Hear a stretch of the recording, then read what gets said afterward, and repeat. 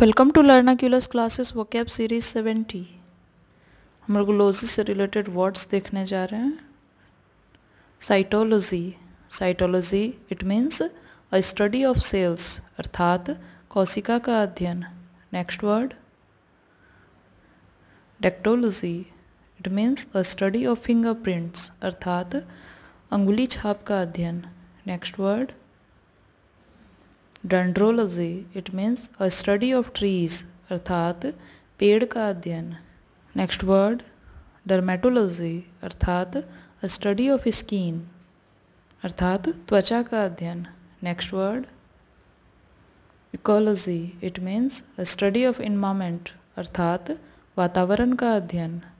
Next word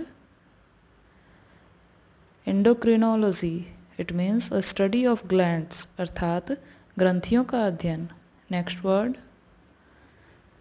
entomology it means a study of insects अर्थात कीट पतंग का अध्ययन।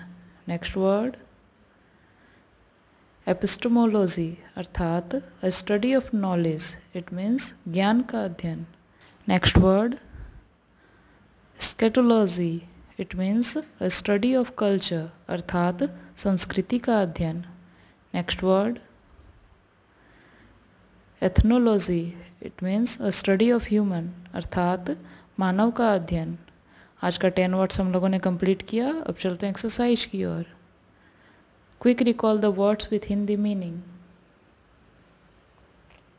Cytology, डेक्टोलॉजी, dendrology, dermatology, endocrinology, entomology, epistemology, एस्चैटोलॉजी and last word ethnology. In words को उसके हिंदी मीनिंग के साथ देखेंगे। साइटोलॉजी इट मीन्स कोशिका का अध्ययन। डेक्टोलॉजी इट मीन्स अंगुली छाप का अध्ययन। डेंड्रोलॉजी इट मीन्स पेड़ का अध्ययन। डर्मेटोलॉजी इट मीन्स त्वचा का अध्ययन। इकोलॉजी इट मीन्स वातावरण का अध्ययन।